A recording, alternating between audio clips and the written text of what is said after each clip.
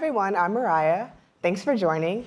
And today, Adam and I will be talking about how and when to set up advanced alerting using cloud functions for Crashlytics, performance monitoring, and app distribution. Keeping your users happy is critical to your app's success, and app quality plays a major role in that happy meter.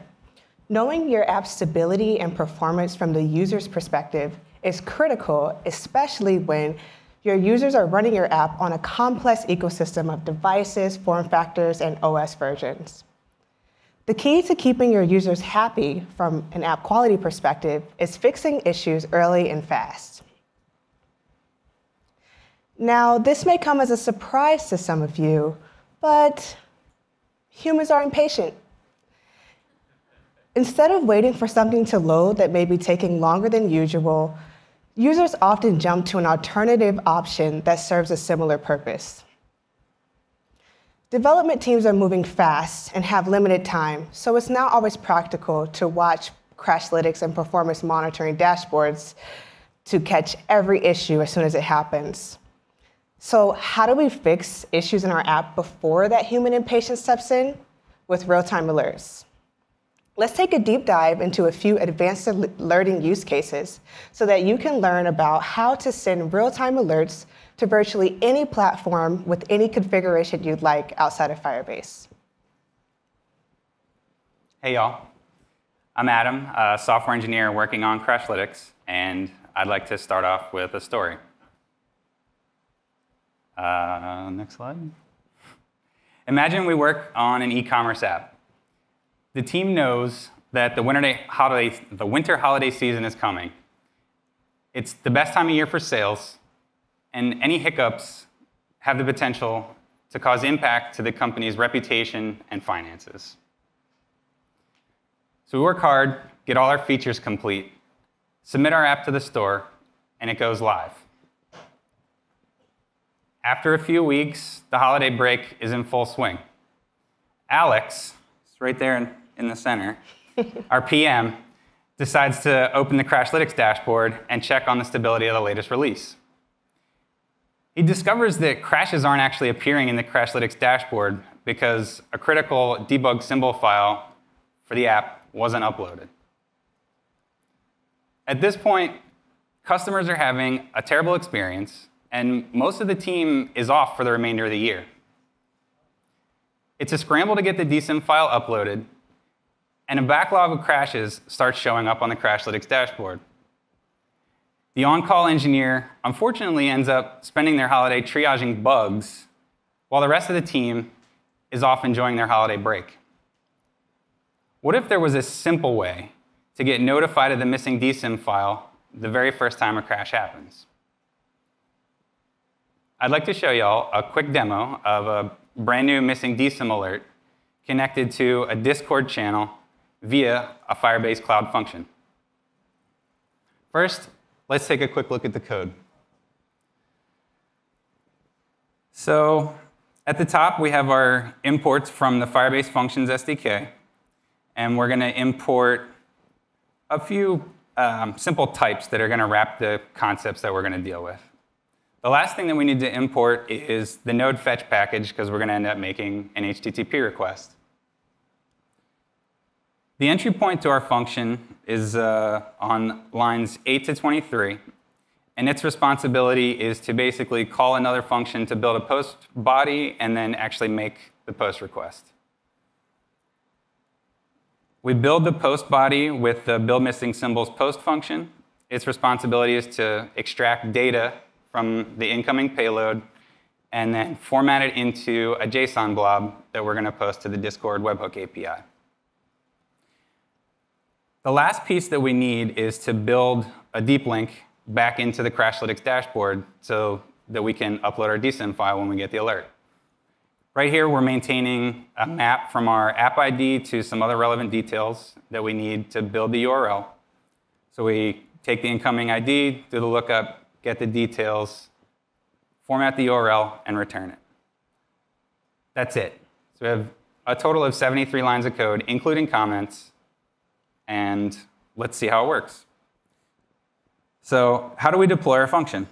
I'm sure y'all have been sitting here all day and seen something similar to this several times. So if I run the deploy, a couple things are going to happen.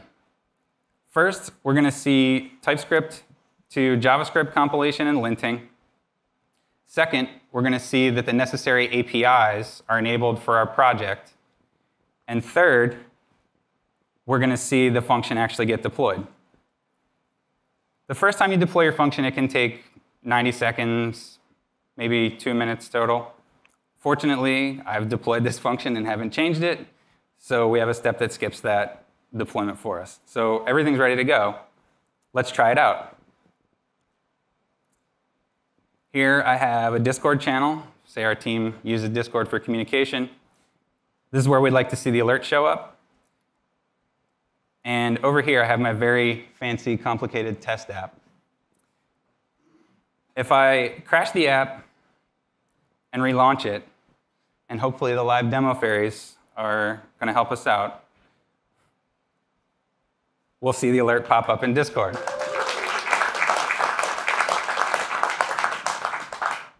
Clicking the link should take us directly to the Firebase dashboard where we can drag and drop, upload our dsyn file. So we have some really cool tools that we can use to customize our alerting. We switch back to the slides. In addition, if we're willing to do a little more work than just the Firebase deploy CLI, we can even choose one of the other languages that is supported by Google Cloud Functions, including .NET, Java, Go, PHP, Python, and Ruby. Crashlytics, performance monitoring, and app distribution are already generating a bunch of the alerts waiting to be handled by your function, like a new tester device from app distribution, crossing a threshold for performance monitoring, new velocity alerts from Crashlytics, and more. I hope you have a chance to try out your own function today. Let's look at another use case around using cloud functions for Firebase. Let's say we built a gaming app that helps people learn Spanish. We've been live for a while, and we are using our app distribution to share new releases with our remote QA team before we publish them to the stores. And things are running smoothly. Just as we're getting ready for a big update, new iOS devices get released. To keep up with the market, we need to test our app on using these devices as well.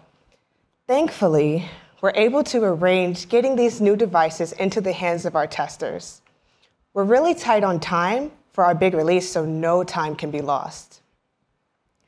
As our testers begin setting up their new devices, they quickly realize that they can't test the app anymore. The new devices haven't been registered for use with our test app, so the release won't work for them yet. The iOS testing process requires us to get the device IDs for each test device, which can be a bit painful. So how will we test our app properly on these new test devices, get all of the device IDs, and still meet our release date? Fortunately, with real-time alerting and app distribution, our app developers will be alerted of the device IDs immediately so that they can quickly repackage their app, go straight to testing, and de-risk the launch.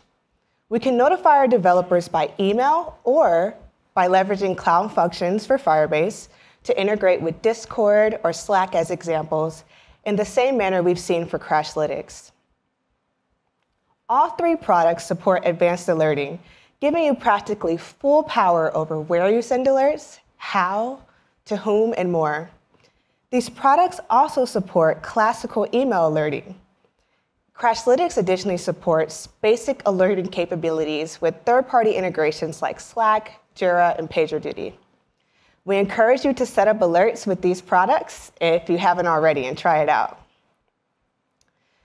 Thanks for taking time to learn about the power of cloud functions for Firebase. We look forward to supporting your teams to building and maintaining high-quality apps. Please join us in the Ask Firebase Lounge to ask any questions. Thank you.